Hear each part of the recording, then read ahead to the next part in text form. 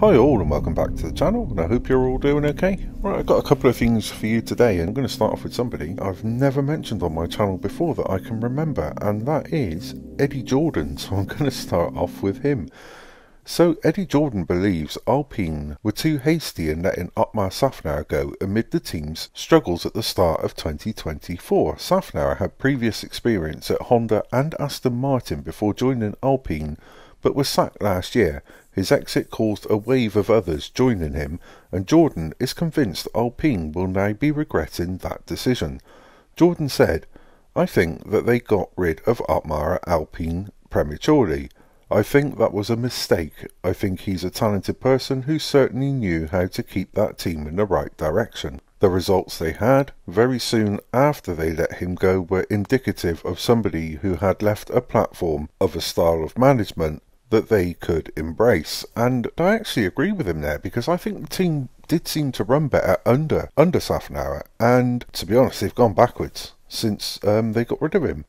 And sticking with Eddie Jordan, because he also thinks that Lewis Hamilton already looks dejected in his final year at Mercedes. Hamilton has had a tough start to 2024 in the W15, and Jordan said, "Lewis, I think, is a bit dejected already with the state of Mercedes. It's the same as last year, isn't it?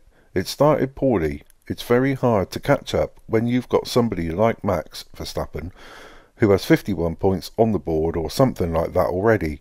I mean, it's just ridiculous. How is Mercedes going to compete? The problem for all the competitors is that other than Ferrari, I cannot see anyone making a serious challenge to this Red Bull team." And it's funny, because if you look at the figures from last year and this year, after two races, in 2023 Mercedes were on 38 points. 2024 they're only on 26. So with a completely redesigned car, they've gone further backwards, and I don't understand what has gone wrong with that team. There's something they can't get right on that car. What it is, I don't know. I don't even think they know.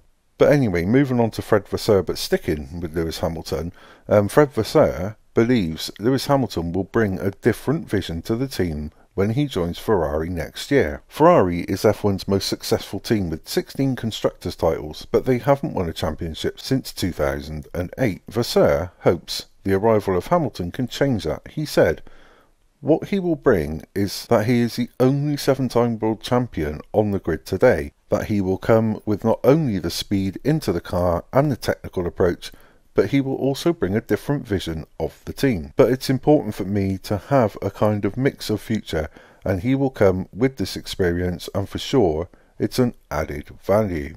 And sticking with Mercedes, team principal Toto Wolff has said that Red Bull advisor Helmut Marko could join in the mascot role left vacant after the passing of non-executive director Niki Lauda. It followed uncertainty over Marko's Red Bull future amid his suspension earlier this month.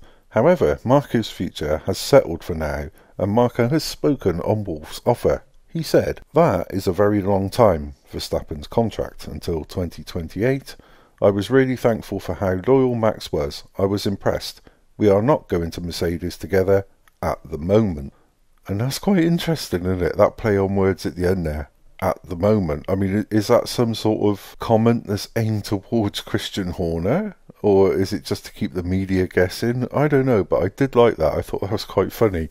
But to be fair, what do you think? Do you actually think that you're going to see Max Verstappen and potentially Helmut Marko at Mercedes in the future, or the not too distant future? I don't know. I can't work this one out. It's a very, very odd one, but I suppose only time's going to tell with that one. So anyway, that's all I got for you at the moment. I'm still digging around for more content. So of course, if you do like what I do, please consider liking my videos and subscribing to my channel.